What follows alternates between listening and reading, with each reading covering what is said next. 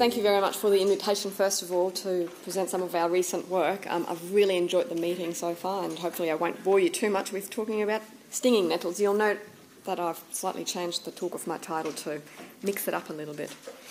Also, thank you to the preceding speakers who've already given a lot of the background, so I can skip right to the point. Of course, this is not working.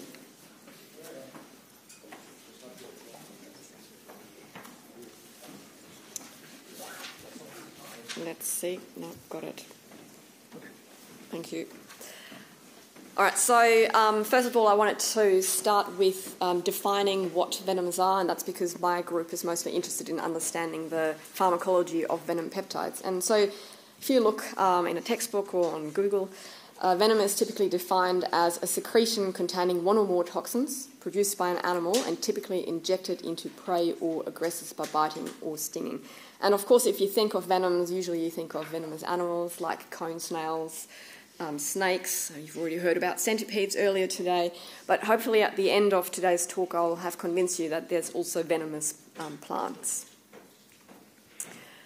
So one family of plants that you'll all be familiar with are stinging nettles. They're found worldwide, and here in Europe, of course, you would almost certainly have come across Urtica dioica, the common European stinging nettle. In New Zealand, the equivalent is Urtica ferox, or the onga onga, which I'll tell you a little bit about as well today. And in Australia, we're blessed by having a family of particularly notorious stinging nettles belonging to the dendronite family. And they're also called the Gympie gympie. The town Gympie in Australia is named after the plants, not the other way around. And I'll be telling you quite a bit about those today. So how do stinging nettles cause pain? The leaves and stems of these plants are covered in these needle-like structures called trichomes.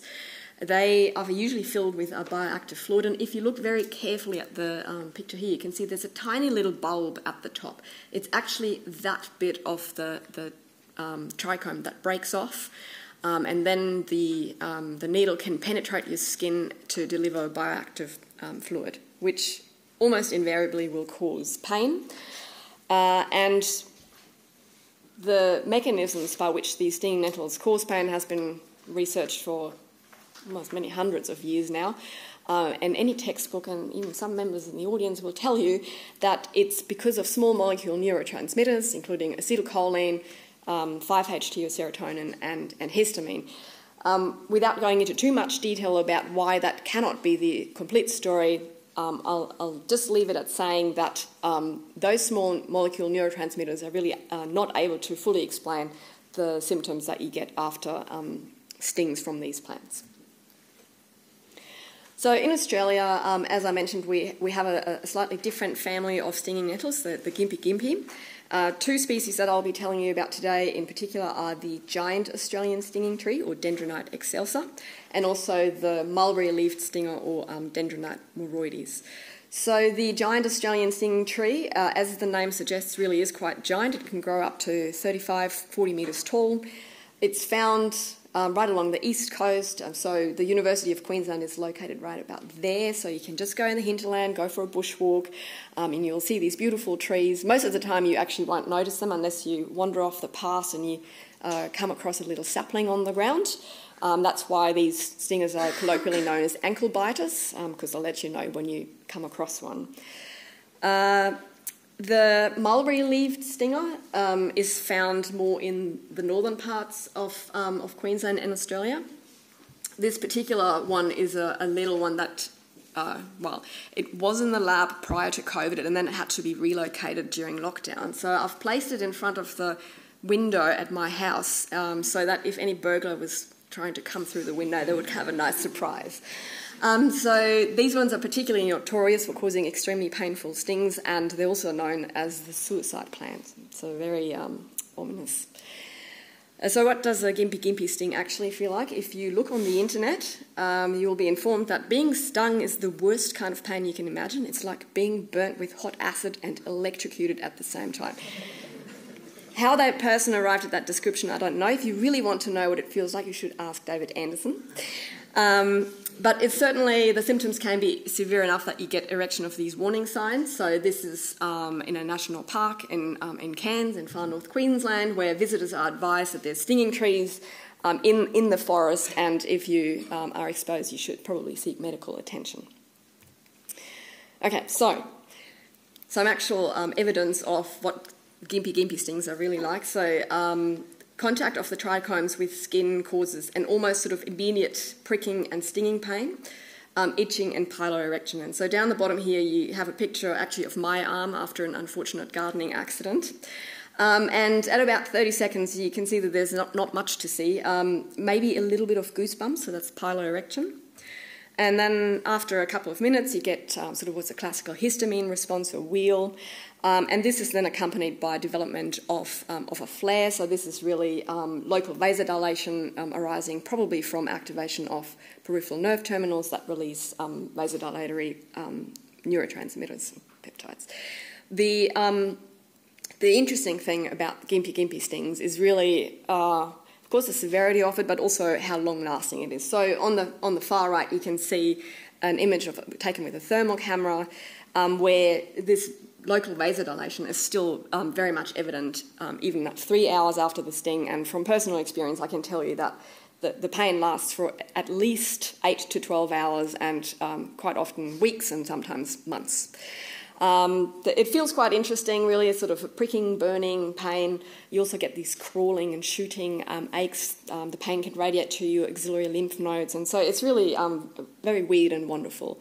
And so these weird and wonderful symptoms are actually what motivated me originally to try and understand what might be causing these symptoms. So in collaboration with Tom Durick at the University of Queensland, we thought we'll just go a really old-fashioned approach, just an activity-guided fractionation.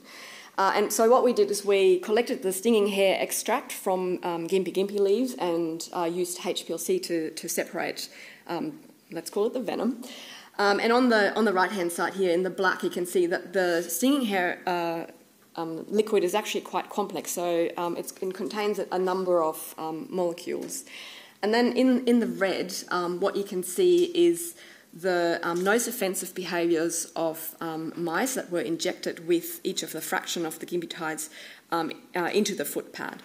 And so you'll appreciate that there was really only one fraction, which is this very late eluting fraction here, that caused pain-like behaviours like paw licking, lifting and flinching. And mouldy mass spectrometry showed that this fraction was actually dominated by molecules in approximately the 4 kilodalton range.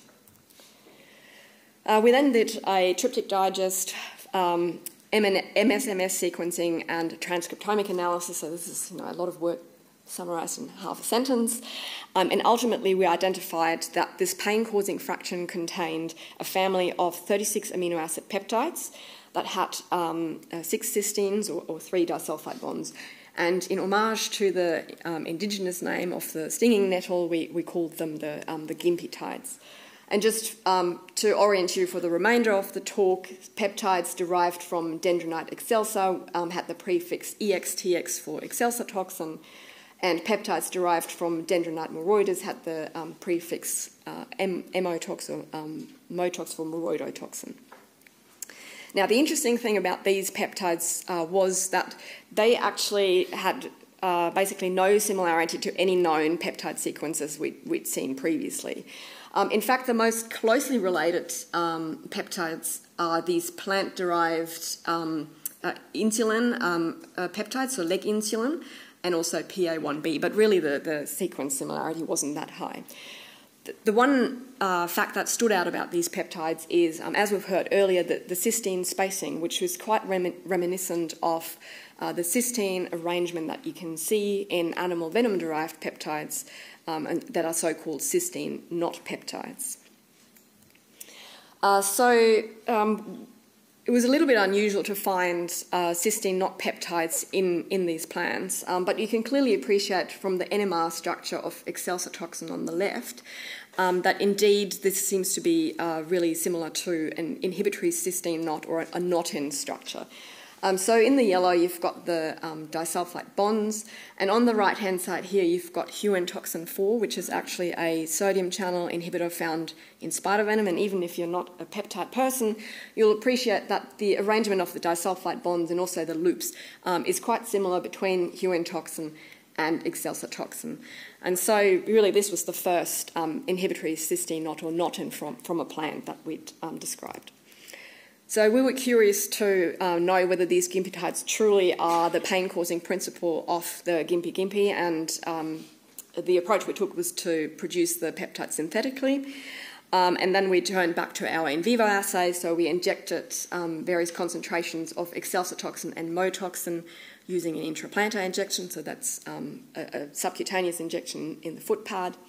And what you can see on the left-hand side is that excelsa toxin, so that's in the blues and the greens, and also motoxin in the orange, clearly caused a dose-dependent pain-like behaviours. So this is a very complicated assay. You have a student, a timer and a clicker, and each paw lift and lick is counted, and so you can appreciate that intraplantar injection of these toxins causes quite profound and long-lasting pain symptoms. Perhaps interestingly, on the right, you can also see that these toxins also increase the local skin temperature. So in the green, you've got the injected hind paw, and you can clearly see that the skin temperature is increased after administration. And perhaps more strikingly, in the little inset, you can see that the left paw of this mouse is clearly a lot warmer than the uninjected right paw. And so this is very similar to what you see after accidental or otherwise encounters with the actual stinging plant. So we wanted to know what these gimpetides do, and to understand that in a bit more detail, we turned to calcium imaging in dissociated dorsal root ganglion neurons. They're dissociated DRG neurons loaded with a fluorescent calcium dye. And what you can appreciate here is that administration of excelsa toxin caused an increase in intracellular calcium in a large number of DRGs. And they were defined by sensitivity to capsaicin and depolarization with potassium chloride. On the other hand, the non-excitable cells contained in these DRG cultures did not respond to excelsa toxin. And so this seemed to be really a sensory neuron-specific toxin. So next we turn to manual patch clamp recordings in dissociated DRGs to try and understand a little bit more what might be going on. And what we found was that excelsa toxin inhibits inactivation of voltage-gated inward current. So this is an example of the sort of current we recorded. So in the black, you've got the control current, and you can clearly see that exposure to excelsa toxin in the green inhibits inactivation of this current. And this was observed in just about all of the DRGs we patched. A clue to the pharmacology of these toxins came from the experiment on the right, where, so here we've plotted the persistent current component. So again, you can see that the toxin causes a persistent current, and that current was reduced both when we replaced extracellular sodium, and importantly, it was also almost completely abolished in the presence of tetrodotoxin, which is, of course, a voltage-gated sodium channel blocker. So these experiments suggested that these toxins might be acting similarly to animal venom-derived toxins that inhibit inactivation of voltage-gated sodium channels. Unfortunately, manually patching DRGs is slow and tedious. So in order to understand what these toxins do in a little bit more detail, we also turned to TE671 cells that express NAF1.7, and we used automated patch clamp recording to define the pharmacology of these toxins in a bit more detail. So on the left-hand side here, you can have current in the presence of excelsa toxin, and in the middle you've got motoxin, and it's quite clear that just like the DRGs in these TE671 cells, the plant-derived toxins inhibit inactivation of this endogenous voltage-gated sodium current. I also wanted to point out on the right-hand side here the sodium channel response to a scorpion venom-derived toxin called OD1. And so you can appreciate that OD1, just like the plant-derived toxin, also inhibits inactivation of the sodium channel. So this is really an example of convergent evolution where both the plants and the scorpion have evolved very similar pharmacological effect on the sodium channels. Looking in a bit more detail at the effects of excelsotoxin and motoxin on sodium channels, we showed that excelsotoxin and motoxin both shift voltage dependence of activation to more hyperpolarized potentials, and they also shift the voltage dependence of inactivation. So clearly this is then consistent with the enhanced excitability that we see in vivo and also in neurons. I didn't explain it in too much detail, but there is anecdotal reports that dendronite excelsa, so the North Queensland species, causes pain that's a lot worse than the South Queensland one. And consistent with those reports, we observed that morodotoxin is about 10-fold more potent than excelsotoxin. So you can see that in the concentration response curves on the bottom here. Interestingly, the plant-derived PA1B, which I mentioned earlier, actually had no effect up to a concentration of 300 nanomolar. So even though they're the most closely related peptides, they don't seem to have the same pharmacology. The other interesting observation we made is that these toxins are very, very sticky. So this is a sample trace from a cell exposed to excelsotoxin, and you can see that even after 30 minutes of washing, there is no recovery of the inactivation, and so this persistent effect might explain the very long-lasting in vivo effects that we see. So we were then curious to know whether these gimpy-tides are unique to Australia, because as everybody knows, Australia does everything that's venomous bigger and better, or might they also be found in other stinging nettle species. And so postdoc in my group, Sam Robinson, convinced me that the next best thing to Australia is New Zealand, and we should look at Urtica ferox. So that's what we did then. So we turned to the onga onga, which is also renowned for causing extremely painful stings. In severe cases, it can actually cause systemic symptoms, including, for example, neuromuscular and respiratory distress, weakness, and hypersalivation. Just like other nettle species, the onga onga has been reported to contain histamine, 5-HT, and acetylcholine, but again, we thought perhaps there's a little bit more to this nettle as well. So just like for the gimpy, we turned to an activity-guided fractionation assay. Again, you can see that the onga onga also has quite complex trichome fluid. In this instance, the pain-causing activity in yellow here was distributed over a number of fractions, actually, and so subfractionation really identified two bioactive components. The first one was fraction 12.12, which contained a molecule with a molecular mass of about 4.3 kilodaltons. And the second one was fraction 12.6, which contained a molecule with about 6.7 kilodaltons. So we thought, well, okay, fraction 12.12, that at least the mass is pretty similar to the gimpy-tides. This one, well, no idea, but we thought we'd just find out the same way that we did with the gimpy-tides. So again, we turned to calcium imaging and dissociated DRG neurons. And here what we found was that fraction 12.12, so the 4.3 kilodalton peptide that we thought might be similar to the gimpy-tides, actually caused cell lysis. So it activated both neuronal and non-neuronal cells. And on the right-hand side, you can see that you actually get dye leakage out of the cell after toxin exposure, and that's really quite characteristic of pore-forming toxins. Sequencing in MS revealed that this peptide, or this fraction, is actually a 42 amino acid peptide that has high sequence similarity to a family of peptides known as viscotoxins and phorotoxins, and these are well-known pore-forming toxins. So we termed this peptide delta-O-thionine UF1A, and it probably causes pain by basically punching holes in the membranes of sensory neurons. Synthetic UF1A as expected, causes nose-offensive or pain-like responses. So again, this is a pain behaviour assay where we administered the peptide by intraplantar injection. And again, you can see that you get poor lifting and flinching. What I'm not showing here is that this peptide also causes cell death in vitro. So that's really consistent with pharmacology as a pore-forming toxin.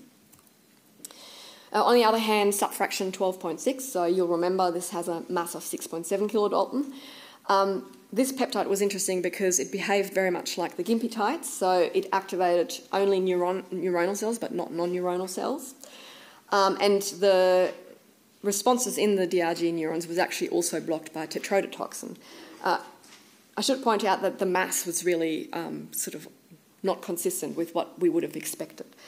So the activity of this peptide was reminiscent of the gimpetide pharmacology, but the mass was inconsistent.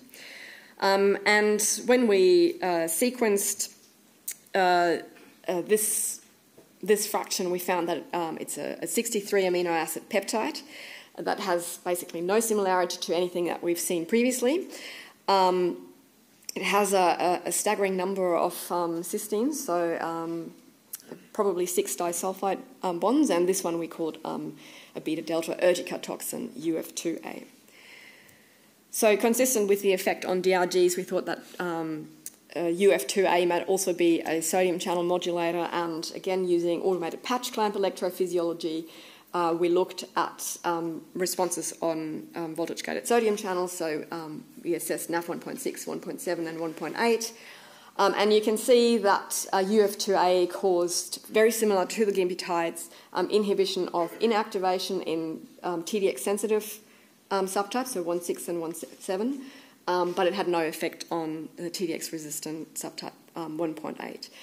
And just like the other peptides, when we administered this peptide in vivo, we also observed pain-like responses. So we're pretty certain that both UF2A and UF1A contribute to the pain-causing effects of onga-onga. So in summary, today I've shown you that the gimpetides are a new class of plant-derived neurotoxic peptides. They act by impairing inactivation of voltage-gated sodium channels to cause pain. At the moment, they appear to be unique to the Australian nettle branch, although we're also starting to look at different nettle species found across the world. Onga-onga and other members of the Urtica family, on the other hand, appear to be causing pain through multiple mechanisms that involve impairing inactivation of sodium channels and also by containing cytolytic toxins. And so hopefully I have convinced you that stinging plants have evolved multiple families of pain-causing toxins and that they're actually venomous plants. So I'll finish by thanking some of the key people who've contributed to this work, which is predominantly Tom Durick and Ed Gilding from UQ, Sam Robinson, and also members of my group. And most of this work was actually done with a very valued member of the lab, Patrick, the Patrig, which I'm sure every Patrig is called Patrick. But there you go. So thank you very much, and hopefully I've left enough time for some questions.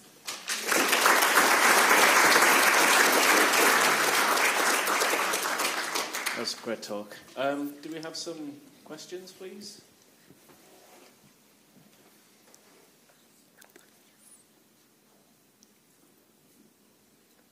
No? Okay. No, I'm surprised. Yeah. Oh, no, Derek. Cool. Hi. That's great. And do you know any position on the sodium channel where this thing is binding? You mentioned how it looked very similar to OD1, whether it's binding, in fact, to the OD1 site, for example. One could almost suspect that I planted that question. I'll start from the back. We took advantage of the selectivity of UF2A over 1.8, and we made some chimeras. UF2A binds to the S3S4 loop of domain 4. The gimpetides are different. So I haven't shown the data today, but we think that they bind to an accessory protein directly. how they interact with the sodium channel, then we haven't determined yet. But given the effect on inactivation, we suspect it's most likely through domain 4 in some way, shape or form. But yeah, we're not sure. Did you have a question, Derek? Yeah, sure. Okay, please. You don't have to ask questions. In fact, Tony asked my original question, but I have another question for you because of what you mentioned. So I think the peptides, the way they work, they're doing something much more complicated in activation than maybe it sounds like you think that. So I should talk to you afterwards. But I think there's something else going on other than just slowing in activation. Yes. Right. Yes, there is. Because yes. in activation from the open state, it looks like it's the same. The steady state in activation looks different. Yes, you see it? And if I could have shown more extreme examples, but it's not just slowing in activation. But the inactivation from the open state looks identical, so it's not changed. Yes, it's the steady state response that's changed. Yes, yeah. So there's something funky going on. I think we can confidently summarise the pharmacology of these peptides as funky, and I think we should, watch this space. I think it's quite a unique mechanism of action. Yeah, I think it has to be. Yeah. David? David Beach from Leeds. Really nice work, thank you. I'm just thinking that we're actually trying to prevent pain, not cause pain. So just as you say, maybe a unique mechanism of action. Do you think you might be able to switch this to find inhibitors? Is that your name? That is obviously something that you would always tell granting agencies. I definitely...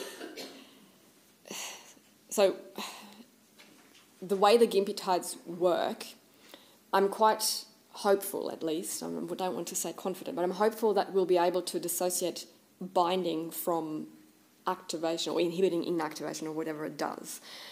So yes, I think it might be possible. Obviously, we've also done work with making divalent peptides and conjugating them. So the idea that you could convert something that's such a long-lasting pain-causing toxin into something that's analgesic is quite intriguing. And definitely something that's worth exploring. So we'll have a couple of ideas, but we need to understand a bit better how they actually interact with the channel before we can confidently do that. Do the toxins, not the toxins, but if you touch the plant, do you get like an itch response as well? Poison ivy type thing? Yes, occasionally occasionally. So what happens is that when you get stung, it hurts for quite a long time, a few hours, and then it goes away. And then most of the time, the next day or a week later, you sort of absent-mindedly scratch the area, and then the pain flares up again. So yes, it does cause itch, but it's not a very severe itch. It's very subtle. I was just thinking maybe trip channels like histamine response and activating trip channels. Yes, I have not excluded activity at other channels. In fact, I suspect that the peptides may also modulate voltage-gated potassium channels, but we've only just started to look at that. So I would not be surprised if there was functional promiscuity. Okay, I think we'll leave it there. Thank you very much, Irina.